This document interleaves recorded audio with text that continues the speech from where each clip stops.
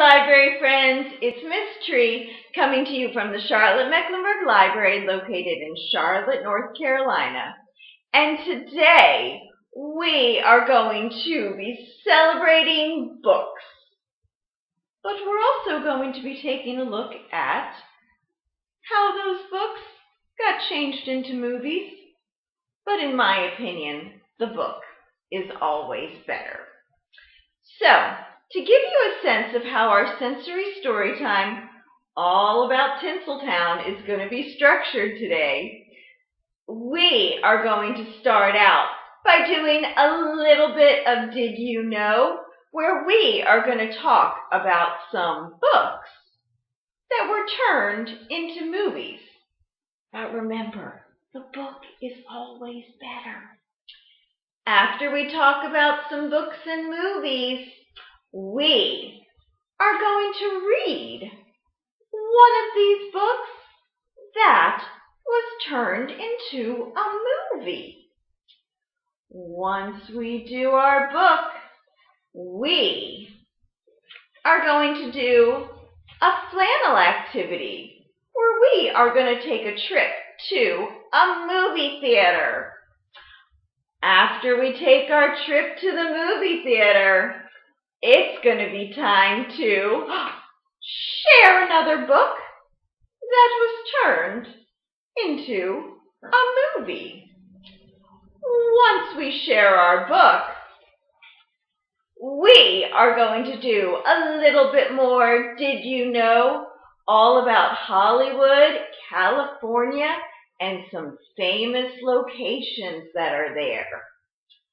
Once we talk about those famous locations, I am going to show you an activity or two that you can do based on those locations.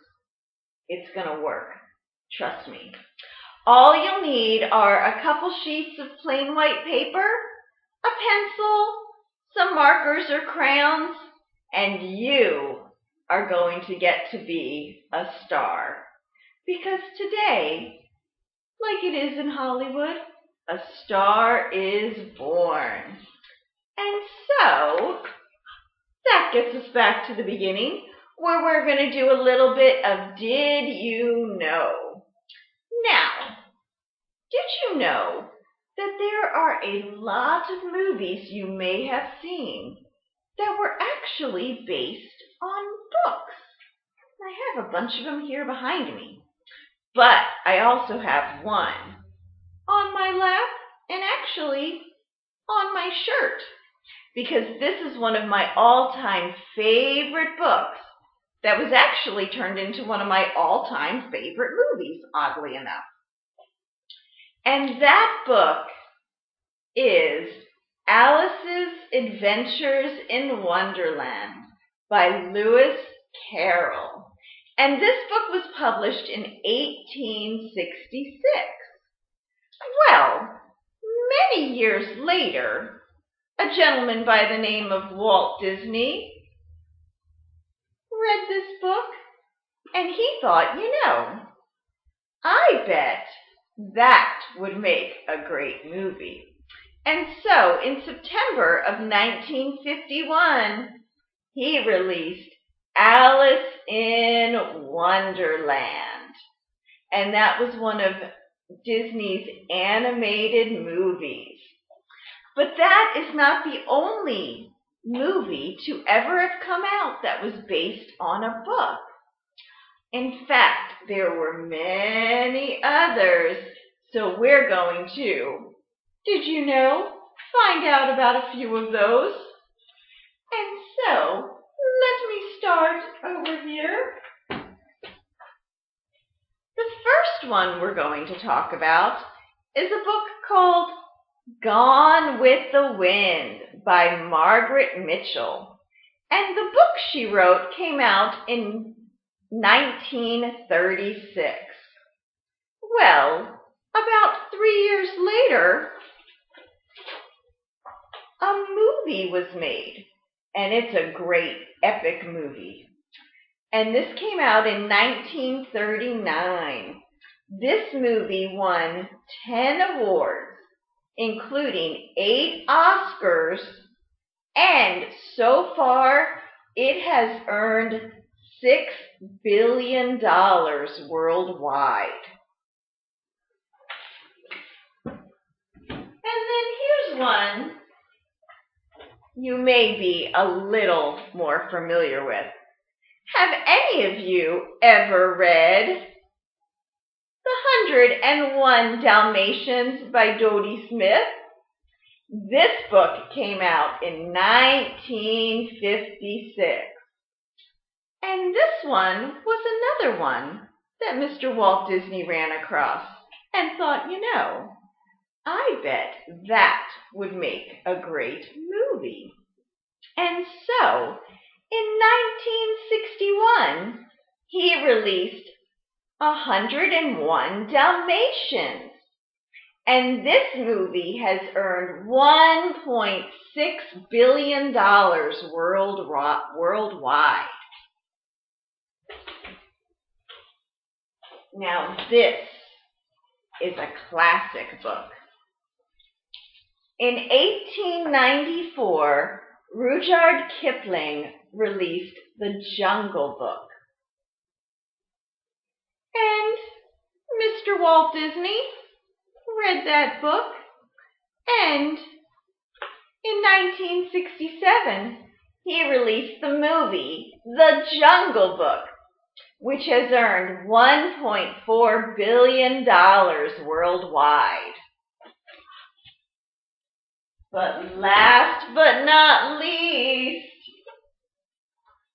and I can almost guarantee you all know this one, have read it, and have seen the movie. In 1997, Miss J.K. Rowling released Harry Potter and the Sorcerer's Stone. And several years later, in 2001, the movie came out, and it has made $1.25 billion worldwide. But what do these have in common?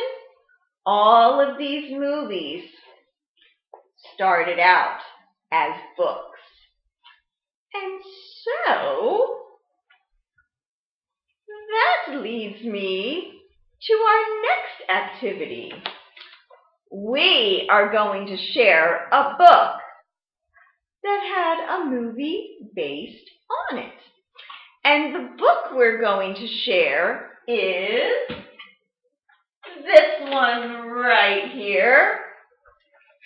This is Madeline by Ludwig Bemelmans, and it was released in 1939. And then, in July of 1998, many years later, a movie version of Madeline came out. But, like I said, the book is always better. So we are going to share Madeline by Ludwig Bemelmans. And this was published by Puffin Books, a division of Penguin Group, in 1998. And so, Madeline.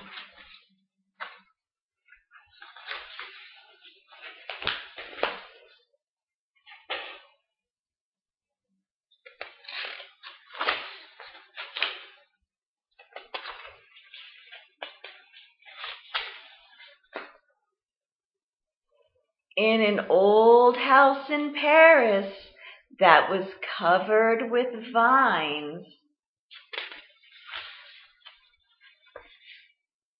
lived 12 little girls in 2 straight lines. In 2 straight lines, they broke their bread.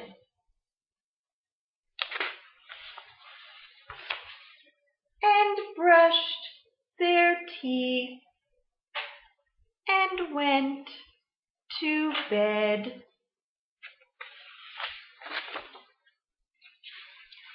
They smiled at the good and frowned at the bad.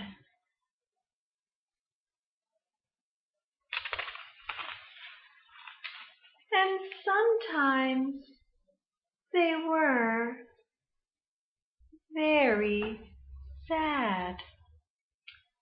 They left the house at 9:30 in 2 straight lines.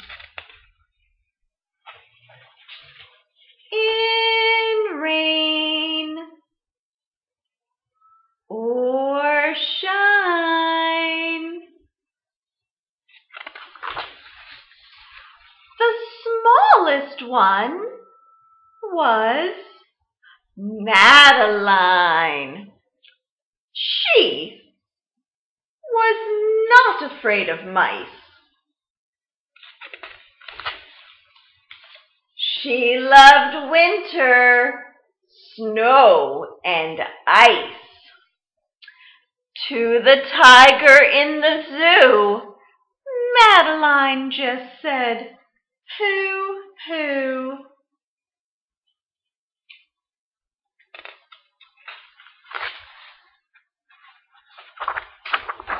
And nobody knew so well how to frighten Miss Clavel.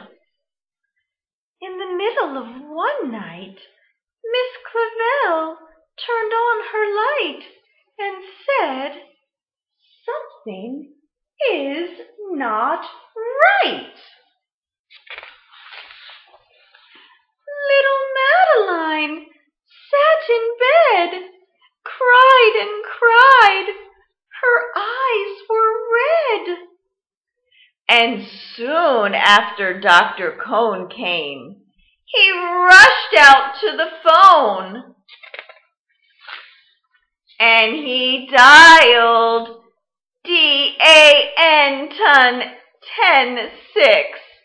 "Nurse," he said, "it's an appendix." Everybody had to cry. Not a single eye was dry. Madeline was in his arm, in a blanket, safe and warm.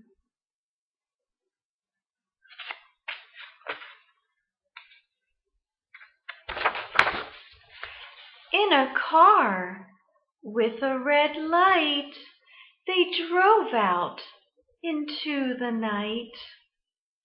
Madeline woke up 2 hours later in a room with flowers.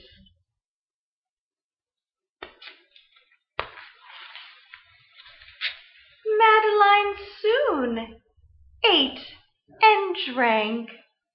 On her bed there was a crank, and a crack on the ceiling had the habit of sometimes looking like a rabbit.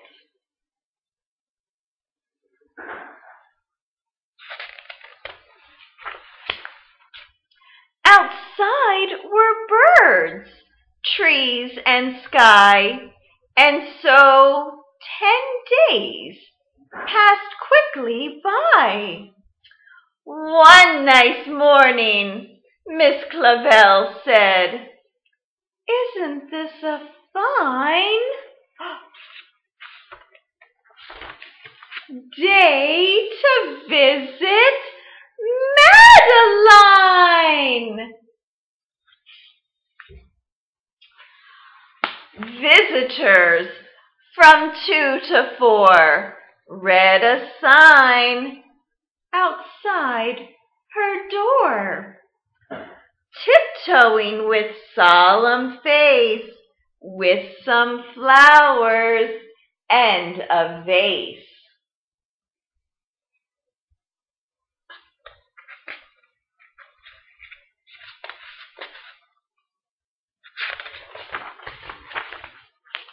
In they walked and then said, "Ah," when they saw the toys and candy and the dollhouse from Papa. But the biggest surprise by far, on her stomach was a scar.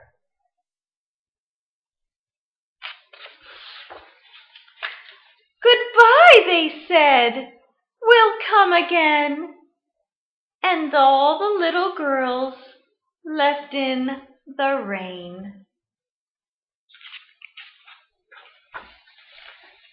They went home and broke their bread, brushed their teeth, and went to bed.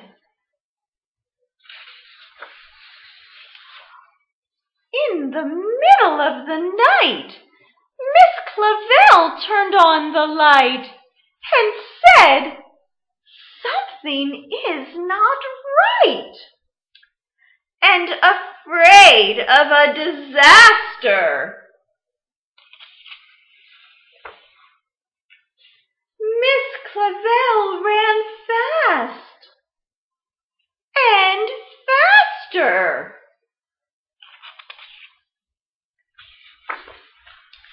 And she said, "Please, children, do tell me what is troubling you." And all the little girls cried, "Boo-hoo! We want to have our appendix out too."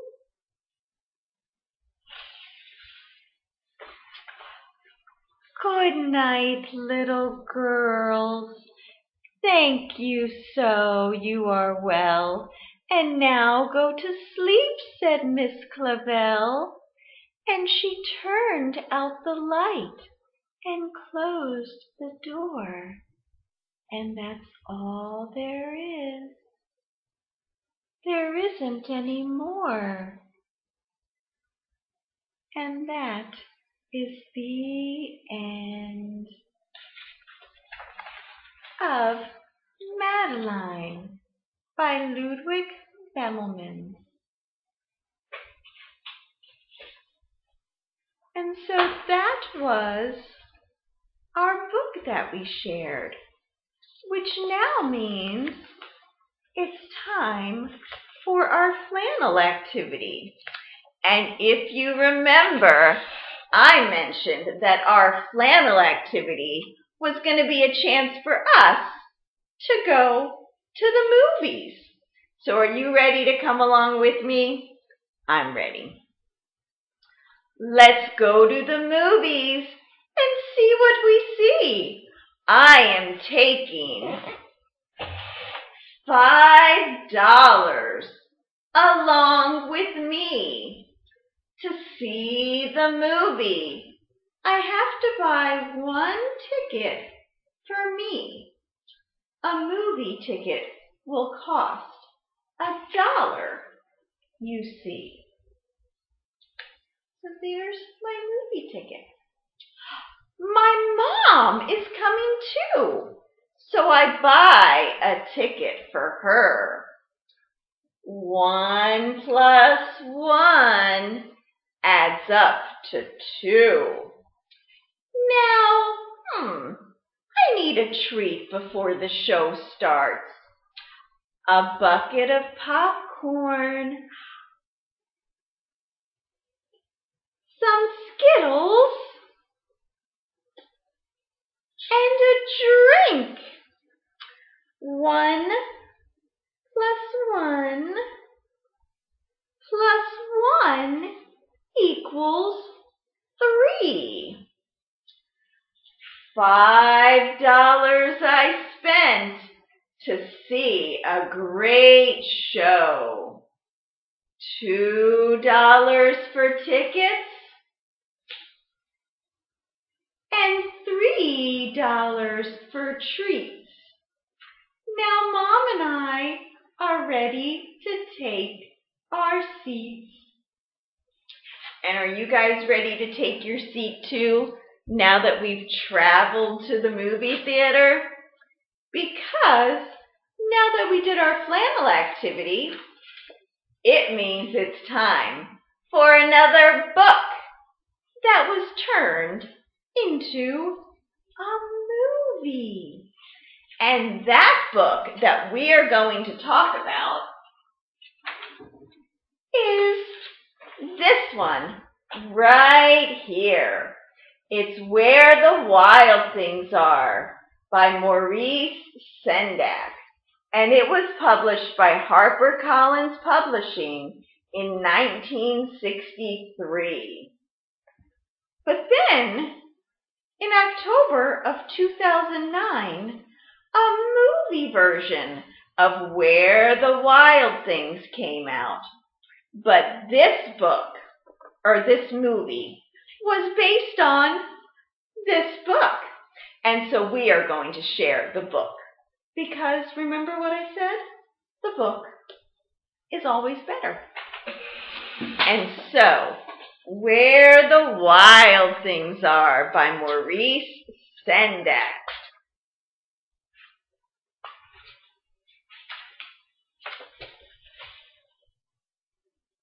The night Max wore his wolf suit and made mischief of one kind and another.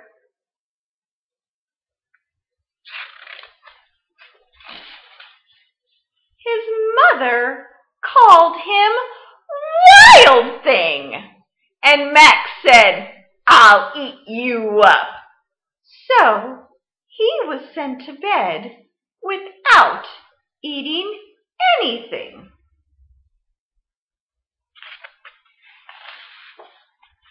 That very night, in Max's room, a forest grew.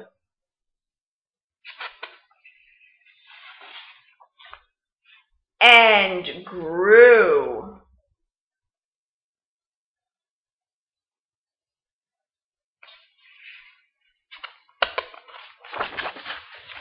And grew until the ceiling hung with vines and the walls became the world all around.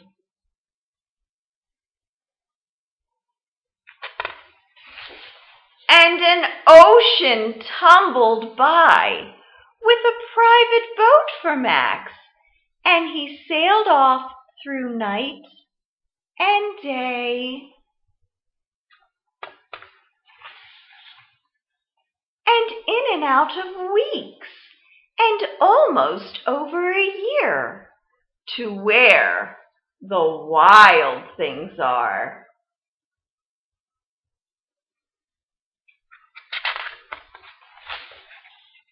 And when he came to the place where the wild things are, they roared their terrible roars and gnashed their terrible teeth and rolled their terrible eyes and showed their terrible claws.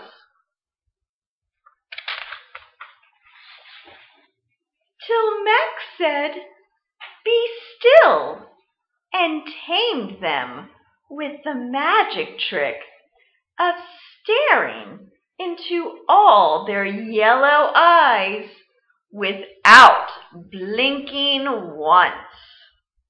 And they were frightened and called him the most wild thing of all.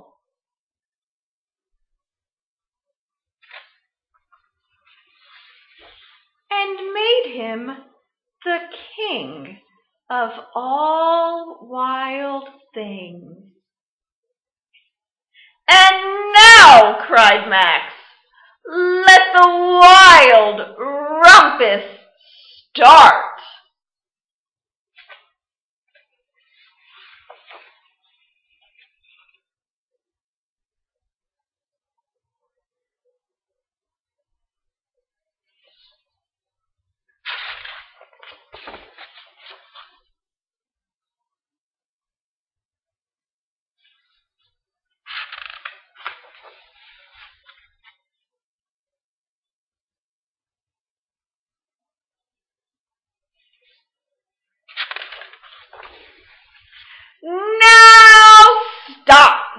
Mack said, and sent the wild things off to bed without their supper.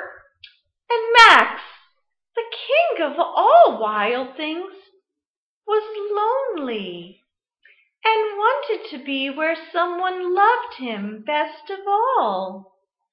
Then all around, from far away, across the world, he smelled good things to eat. So he gave up being king of where the wild things are. But the wild things cried, "Oh, please don't go. We'll eat you up. We love you so." And Max said no. The wild things roared their terrible roars and gnashed their terrible teeth and rolled their terrible eyes and showed their terrible claws. But Max stepped into his private boat and waved goodbye.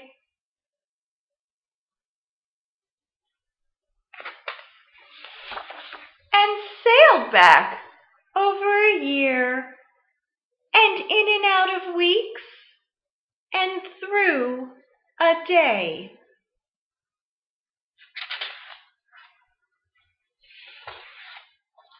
And into the night of his very own room, where he found his supper waiting for him.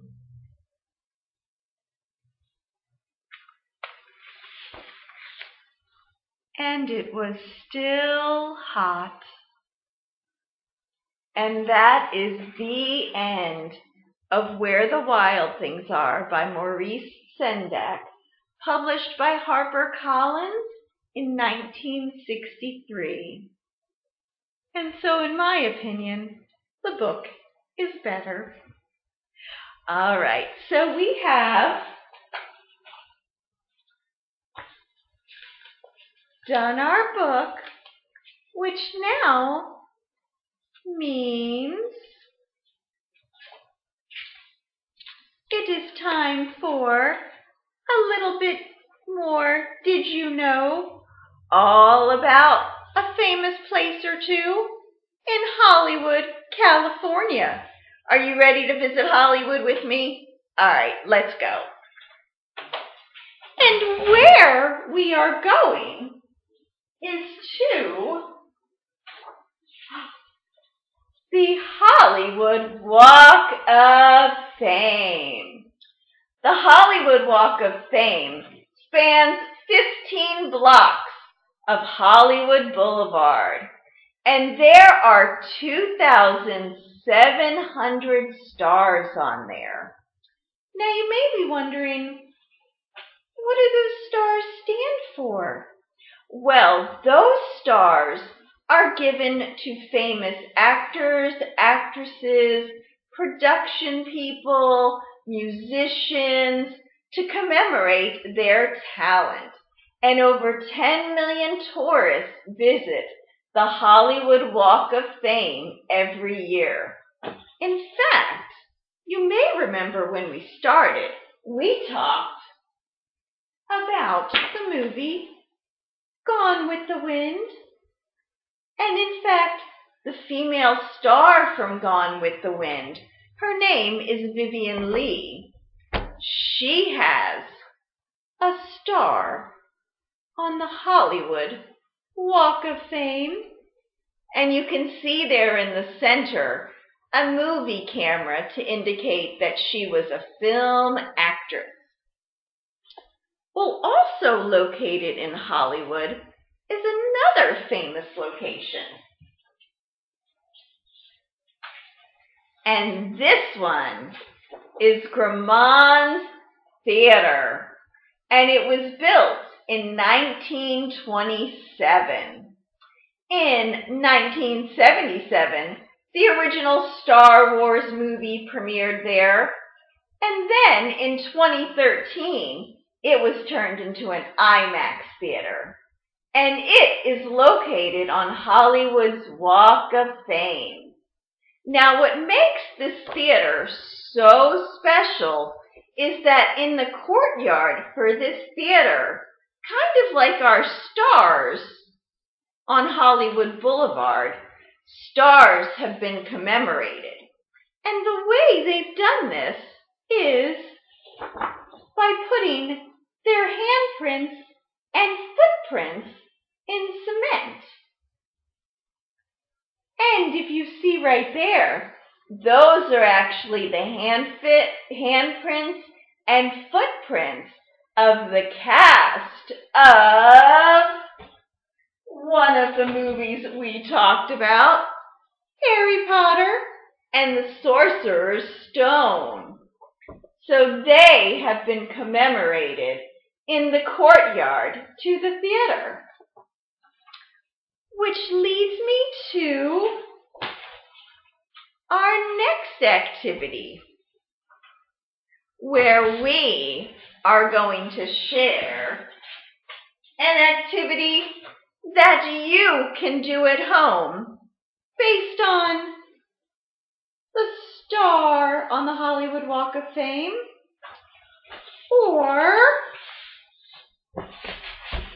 the footprints in the courtyard of the theater. And so, like I said, all you need is a pencil, some crayons, and some markers maybe, and you can make your very own star on the Hollywood Walk of Fame. And if you see, mine has a book in the center, and it says, "I love books," and I put my name on it.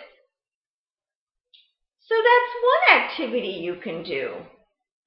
The other activity you can do is based on the handprints and footprints in the theater's courtyard. Because if you have a paper, some pencil, some crayons and markers, and your hands or your feet, you can make your own handprints. All you do is trace your hand, and then I colored mine all fancy colors, and I signed it, and that is how I commemorated my trip to Hollywood. And so you can do that too, and make yourself a star, because we are all famous in our own right, just like the book characters we read about today and the movies based on them. So, thank you so much for spending time with me today, library friends. If you want to learn more about books that were turned into movies, and read some more of those fun books, or watch some more of those fun movies, or check out any of the content that the library makes available, both in materials or in digital streaming content. If you have a Charlotte Mecklenburg Library card or are a CMS student and have a 1 access number, you can visit the library's catalog and read more books and have more fun experiences. So thank you all very much for joining me today, and go out there and be a star. Goodbye, library friends. Till next time.